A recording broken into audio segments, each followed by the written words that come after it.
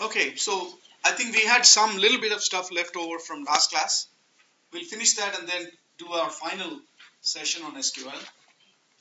And you know that we'll have another class next week, and the following week will be our test on SQL. Okay, and the SQL test will be exactly like the assignments you're doing. And you'll be giving the questions in advance. And yeah, so it's going to be very similar. I'll give you the database files just like now. You know, technically you can just write the SQL without trying it out, but I'll give the database file. You can test it out, make sure you're comfortable, and then paste in your answers. Can we do the test at home? Test at home, it's a possibility. I mean, I can leave it open for the week, and then you could. I don't mind. And then you could do it, initiate it and finish it in a prescribed time. Right, exactly. So I can set it up in such a way that you have a 3-hour slot. That'd be great. Right, so you choose any 3-hour slot you like, start and finish the test. Yeah, that'll work. Okay. Do we need our laptops for it? Like to get the... Of course, by Blackboard. Yes. It'll be on Blackboard. just like the homework then. No, exactly, the homeworks are all tests. Okay, it'll be just like the homework. You don't say that again. How many questions do you think they're going to be? Something like the homeworks. really? So like 17? 17, 18, maybe 20 max. Okay. Yeah, so I can set it up like that. Okay. Now, do you want to do that in lieu of class next week, or should we just shoot ahead and do the class next week? You mean? Do the test Because next week? the week, yeah, The week after, yeah. Wait, what The week? week of the test. I would still like to Do the class. Okay. Yeah, we'll do the Yeah. class. for the test rather than doing. Well, I don't know. You'd rather sit here for 3 hours? I'd rather sit here and get it done than It's the same try thing, and find but 3 that's not, hours. Okay. Okay. that's not Yeah. taking it home then, that's Oh, sitting yeah. in class. Well, doesn't matter. Yeah, we can. Yeah. We can Talk see about what it next works. We can see what the class wants to do. Yeah, we can see what the class wants. No, my question was, if we do the take-home test, Do you still want to have? do the you class? still want to have the class, or do you want to have, that? Got it. I'm open either way too. So it just depends on how you guys. I vote for take-home test and a bike. And no class. Okay. But you can choose to take a test or a class. Yeah. We can come here and. Oh, yeah, we can have both. That's also true. Yeah. That's also true. Yeah, whatever the group wants to do, I don't care. No, I'm saying we could have that option. You want to do it offline, you do it offline. If you want to do it in class, you can still do it in class. Yeah, that's okay. Okay, so we'll work all this out through email. So now we'll get started, continue with SQL. And this class, I've not been introducing too many new things, just a couple of new things. So it's sort of like a review. And I'm hoping that by doing the home assignments, you're starting to get a little more comfortable now. The stuff in class might have gone on too fast and, sort of crazy with me showing stuff on the board and you trying to work your computer. That can get a little crazy. But I'm sure that with practice and trying the home assignments, that things are starting to settle down and you're seeing that it's not overly complex or anything. It's basically straightforward stuff. You just need your own time to work it in. Okay, at least I like to believe that. Okay. You keep saying that. It'll come eventually happen. It'll happen. Okay, so this was the last one we did last time, and we were looking at outer joins, and within the outer joins we were trying to see, answer queries like, supplier who's made. Okay, this was just regular stuff. Okay. We said for suppliers who have not made any shipments, just include only the supplier name. Okay, so this was just a regular join with supplier, from suppliers and shipments. We can get the supplier name obviously by joining the supplier table to the shipments table on the supplier number, which is the key, right? But if you just did that regularly with a regular join instead of a left join, then you would get only details for suppliers who have made at least one shipment. In other words, because the shipments table obviously has only those supplier numbers which have made any shipments. Okay, so when you join it, it's going to get appended to only those suppliers who have made at least one shipment, right? That's the normal way the join works. But we started looking at situations which said that for one of the tables, even if there is no join, please show me all the data. Okay, so that is when the concept of the outer join came into play for us. And then we said, okay, we can do a left join or a right join, and then we went into what do we mean by left and what do we mean by right. Okay, so when you're joining, you're mentioning at least two tables. You're mentioning one table first and the other table second. The one you mention first is on the left. Typically the way you write it. A followed by B. A is on the left, B is on the right. Right? So if you want to give priority to A, you say A left join B. If you want to give priority to B, you say A right join B. By priority, I mean include details from that table even if there is no match. That's what we mean by priority. Okay, so that's the idea of the left and right join. We went through that, and the home assignments also would have done something with that. Okay, so this is what's going on here. So we've done all this. Okay, this is showing both the options, the left join option and the right join option. Okay, just stop me. Since we've been through this, I'm just, sort of flowing through it as a way to introduce the class. But if there's any issue, just stop me and I'm happy to go over the stuff again. Okay, so all this we've done left, right, etc. Okay, and this we did, in fact, this also we did in class. Okay, this is just exactly the same as we did for suppliers, except we are saying parts. So just for you to practice. Again, we did this in class, so there's no problem. List the names of suppliers who made no shipments. Okay, once again, it's an outer join. You have the supplier, left join shipments, same thing.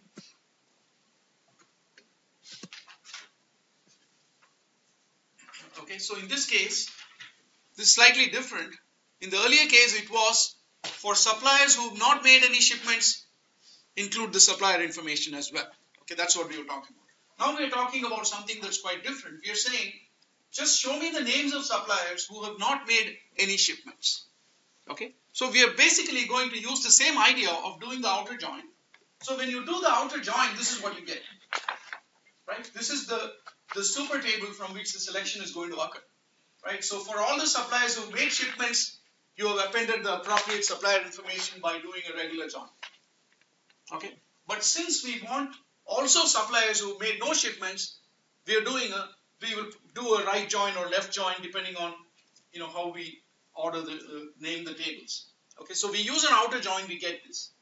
Okay, this is clear. This we have done several times already. So now we are saying, show me the names of suppliers who have not made any shipments. Okay, so now from this big table, all we need to do is give me the supplier name for suppliers for whom the supplier number in the shipments table is null. Right? So those are the suppliers who have not made any shipments because their supplier numbers don't occur in the shipments table. Okay? So that's all we are doing here. This is just a very simple extension of what we had done earlier. Okay?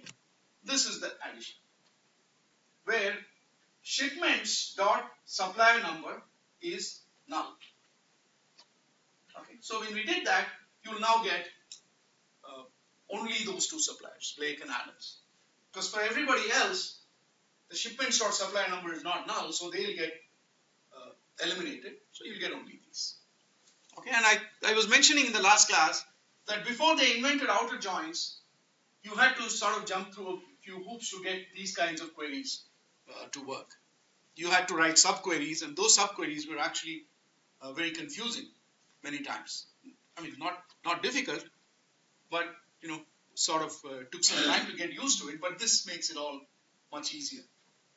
Okay, so outer joins was a good addition there. Okay, so again, same thing I just said. Do it with the left join instead of right join. That only changes the order of the table. There's nothing else. Okay, this was the last one we were doing last time. We said give the city and the names of suppliers, parts, and projects and quantity for all cases when the shipment has all the three from the same city. Right, and the trick here was to say the supplier city is same as part city and the part city is same as the project city. Right, because all the conditions we are able to mention only two things, and the question is apparently asking for three things to be matched. So initially we get confused. How am I going to say three things in the condition? Right, so we say A equals B and then B equals C. That's the same as saying A equals B equals C. That's all we did here. You can't do three. You can't do A equals B equals C. No. Yeah, because the equal to is a binary thing. It can only take two things.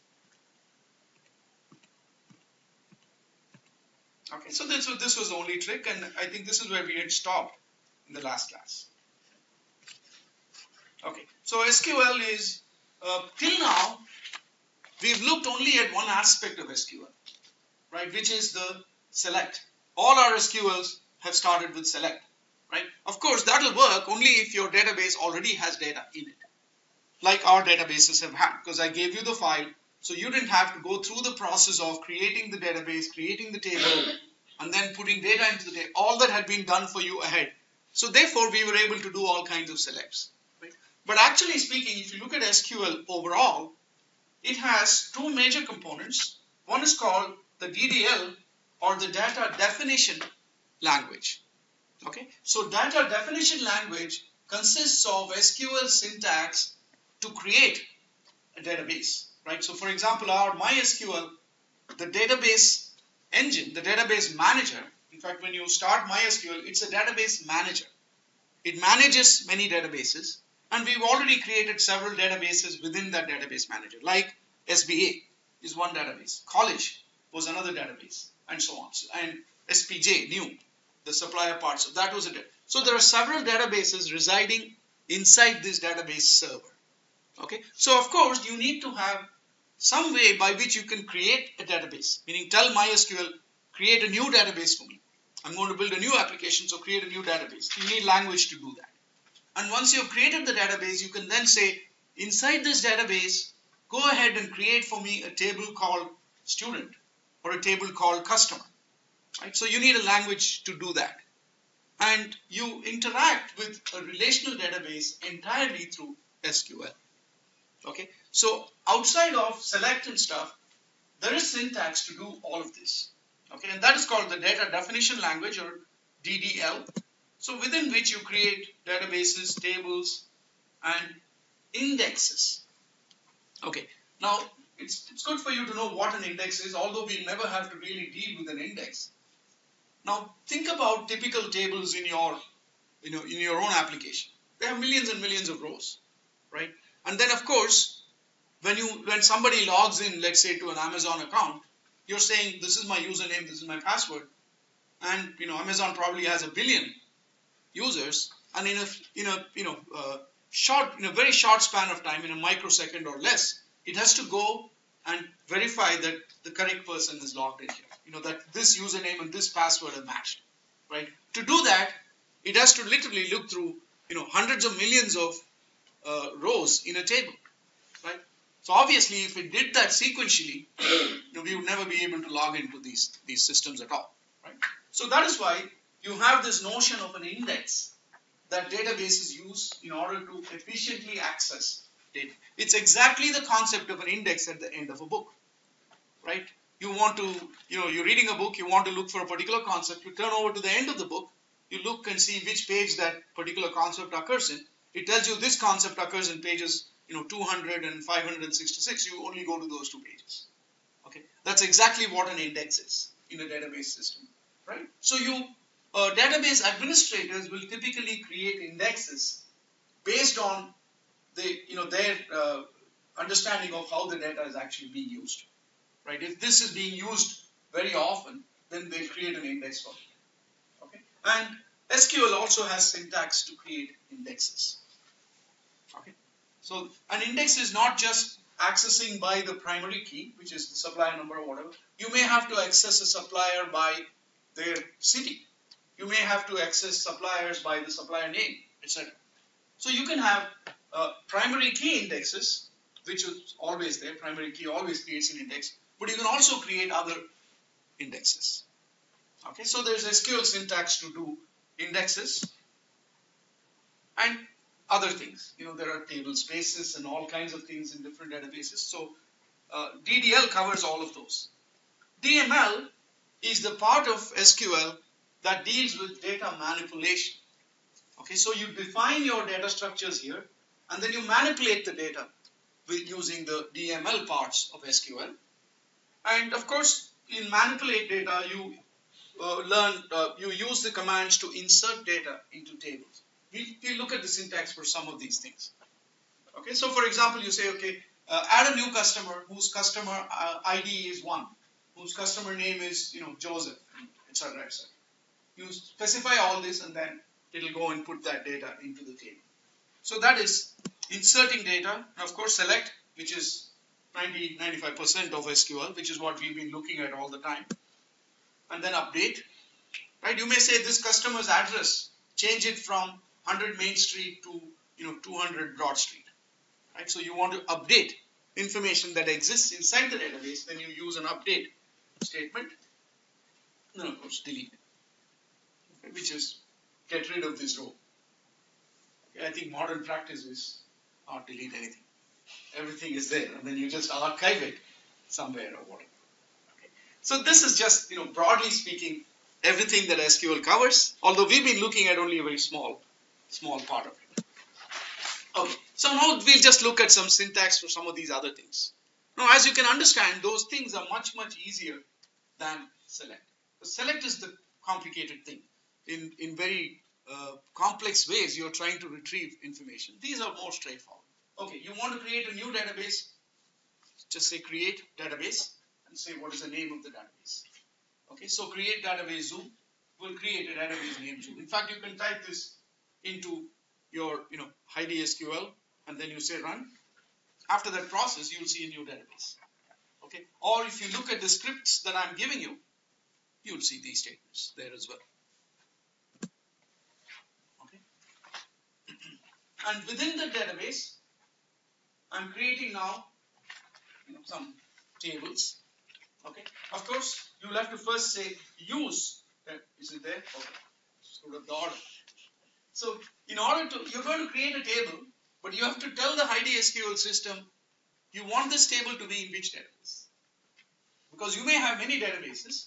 You want to tell, not Heidi SQL really, you're telling your MySQL, look, I'm going to create a table, but all the operations I'm performing will now be on this table. Right? So after this, you may want to put a table into some other database, then you'll say use that, and then do it. Okay. Now, of course, within Heidi SQL, all this is happening automatically because when you just simply click on the name of the database on the side, and if you look at the status below, you'll see it says use. Right? If you just click on something, you'll see at the bottom, you'll get an echo that says use it. It's generating those SQLs. Okay, that's all is happening. So that's really what Heidi is doing for us. It's converting our GUI actions into SQL, which it then sends over to MySQL, and then the things happen. That's what's going on. Okay, so we're first creating a table called animal types, which is going to represent types of animals about which we are going to store data in a database. Right? So, for example, I may have 10 lions, in a zoo and 20 whatever, right? So, broadly speaking, the zoo has lions and, zebras, etc., etc. So, those are our animal types. Okay? The types of animals about which we are going to store information. And then we'll have another table called animals, which will have actual information about animals. Okay, just to take a simple example. Okay, so this table animal types is going to have two fields. Okay, the first field is going to be called animal type ID. Okay, that's going to be the primary key. Okay, which is common for any table that we create. We need to have a primary key because we usually cannot depend on, for example, for people, we cannot depend on their names being a unique identifier to them because lots of people have the same name. So you have a social security number as the primary key for people. Similarly, I'm just saying animal type ID is the primary key for animals. And I'm saying that this will have values, integer values, int, and 5 digits max. Okay, so it could be, you could have 1, 2, 3, 4, 5, etc. But maximum it can have is 5 digits, is what we are saying. And we are saying this is not null, right? Because it's going to be a primary key and it's not allowed to be blank. Whenever you put a row into this table, you have to have a value for animal type ID. You cannot leave it blank. That's what we are saying here. Because it's the primary key. Because it's the primary key, and sometimes even for other things, you may say not null. For example, here itself. Right? Because, and you're saying this is animal type ID is 10, and there's no point if you don't have the animal name. Right? It's just going to have the key. So sometimes you'll say many fields are required fields, not null. If you don't say not null, then null value would be acceptable. But those are integer parens 5 and not null. Those are two separate commands. Yes, they're all separate things, right? Up to this comma, is all a specification of this first field up to the first comma, right? So we are saying this is the name of the field, this is the type it is, it's an integer, and this is the length. It's not allowed to be null. And also we are saying this field is an auto increment field, okay? Which means that suppose I go and it'll make it 1, 2, 3, 4, 5, so automatically, right? So when I add a new value, I don't have to specify the animal type ID. The system is going to keep track of it. First you insert a row, it will make it 1. Next, 2. So of course, there are ways to specify the starting number as well. You could say it's auto increment and the starting value is 1000. Okay, and then the first time is 1000, next is 1001, etc. Right? Otherwise, it becomes really painful. Before we insert it, we have to go and find out whether what we are inserting already exists or not. Right? That becomes a pain. Right? Like when you create a new customer, for example, you don't worry about what number gets assigned to them, so long as a unique number gets assigned. That's it. Okay, or an invoice number, things like that. Okay, so that's what auto increment is. Now, primary keys do not have to always be auto increment, but it's just convenient.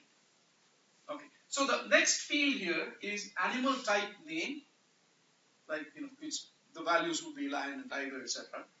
And this is a varchar 50. That is, it's a character field. This was an integer field. This is a character field with a maximum length of 50. Right? I could have said char 50.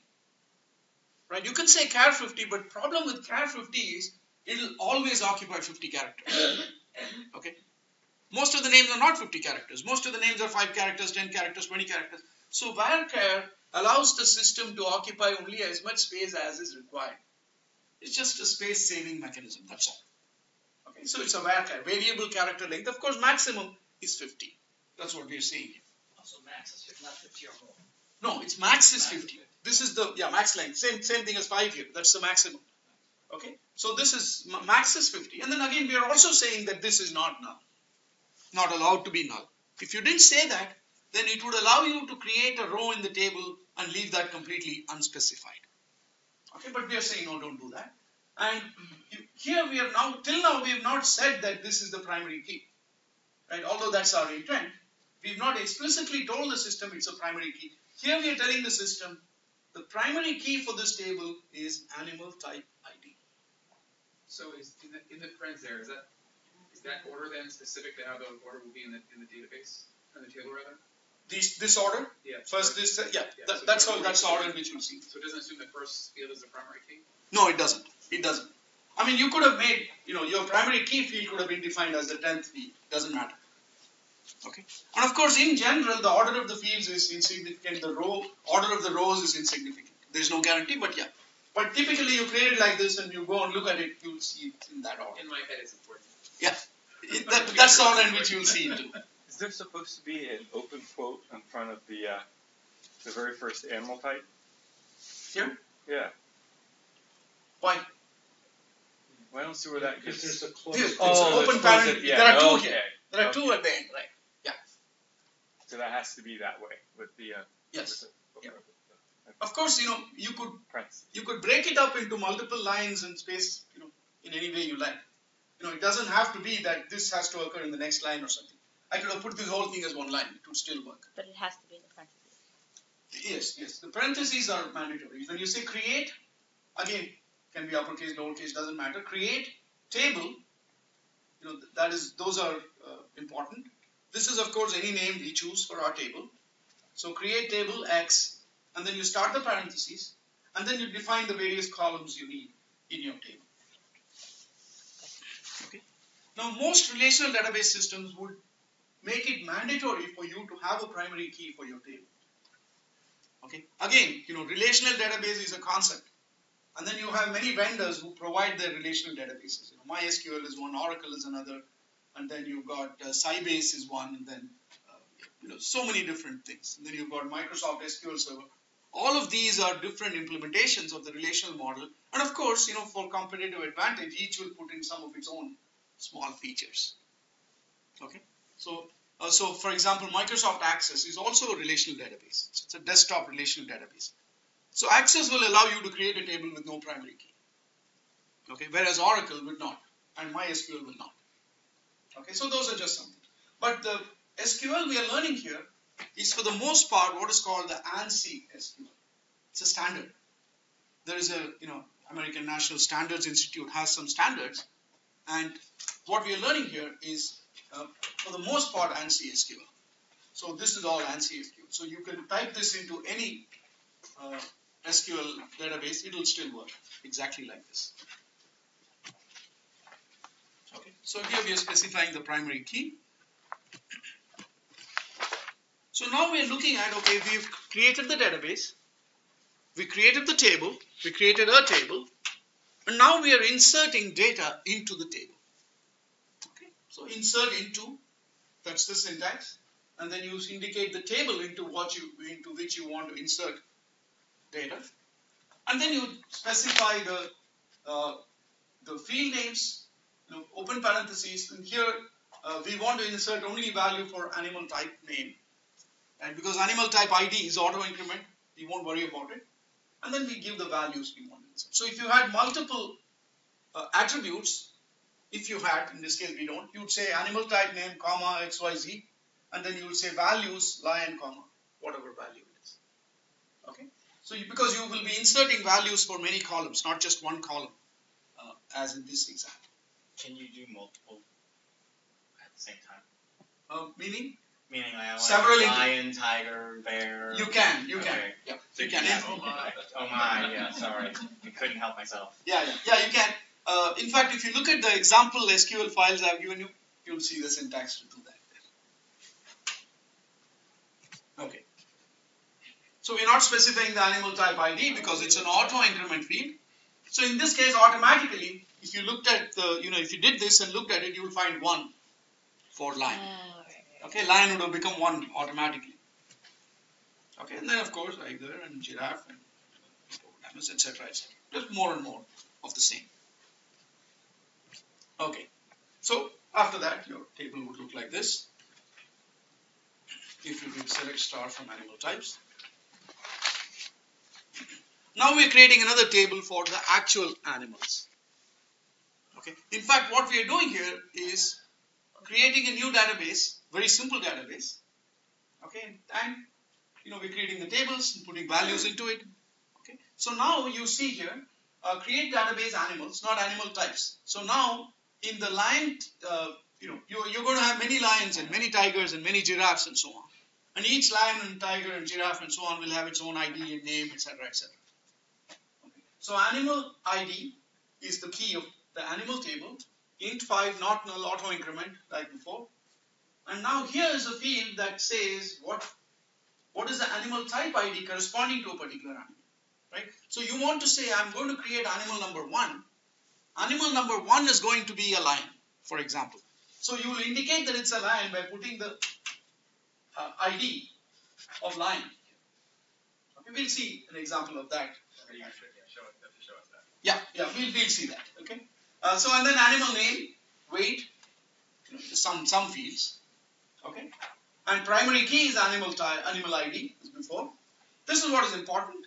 Here we are saying that the animal type ID is going to be from the primary key of the animal type table.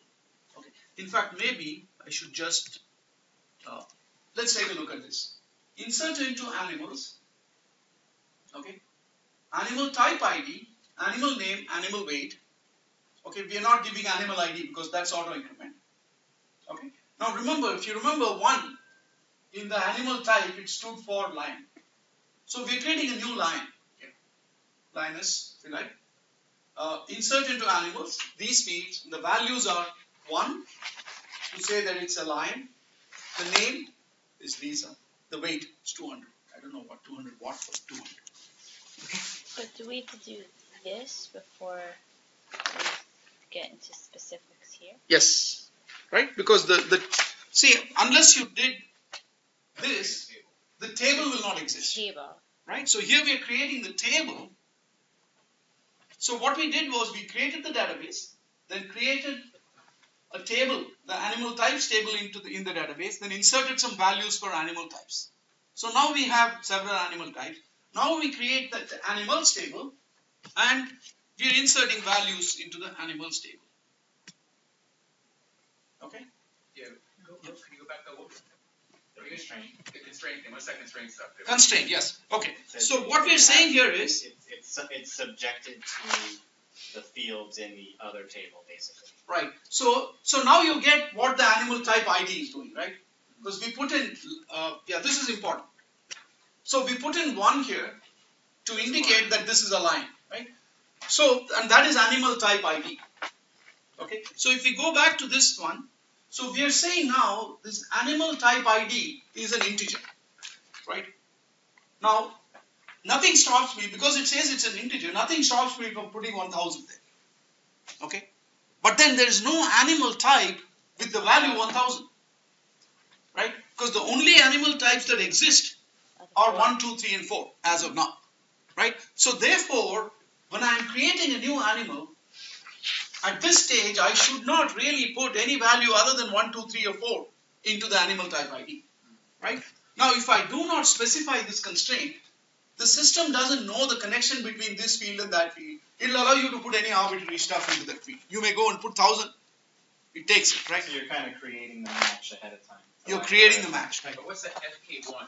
Foreign key. Okay, it's a foreign key, it's just a name, right? When you create a foreign, this is a foreign key, right? Here you're saying that this is not just any arbitrary integer field, but this refers to the animal type ID field in the animal types table, right? Therefore, do not allow any values which don't exist there to be put here.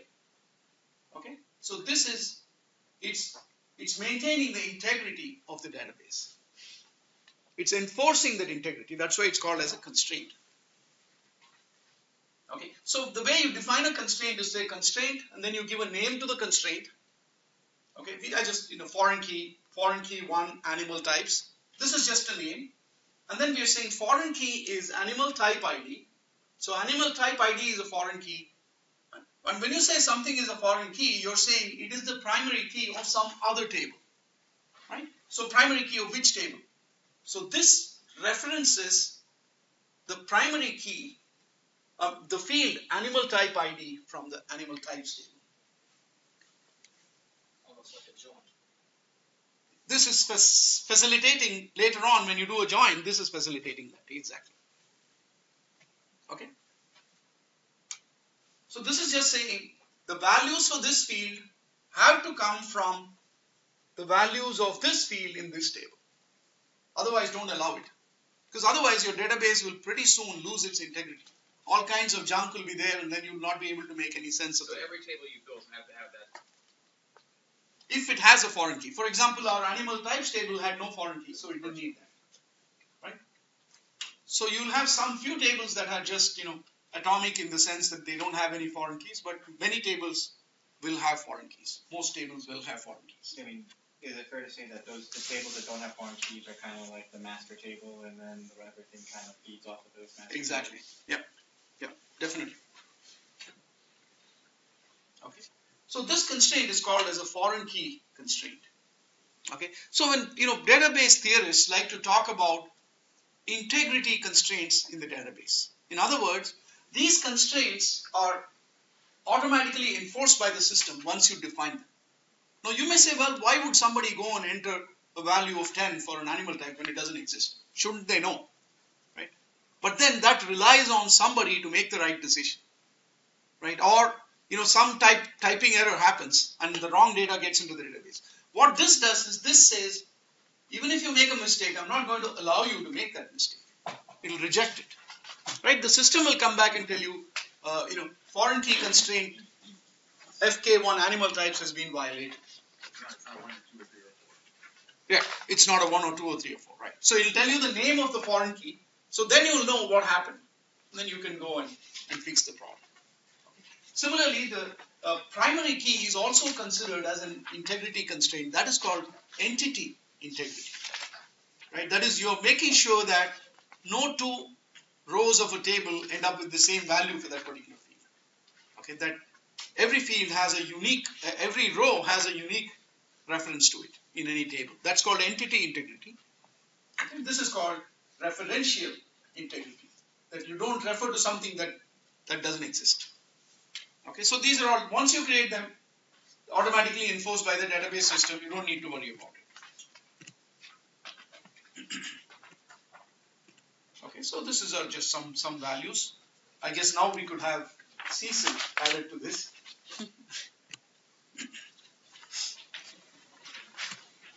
Okay. So this is what our animal type table is going to look like. Okay, so these two are lines and whatever else these are. Okay, select start from animals, and this is. So now we can do a join, just like he was pointing out. So now we can say, for every animal, don't give me the animal type, but give me the animal's name, animal type name.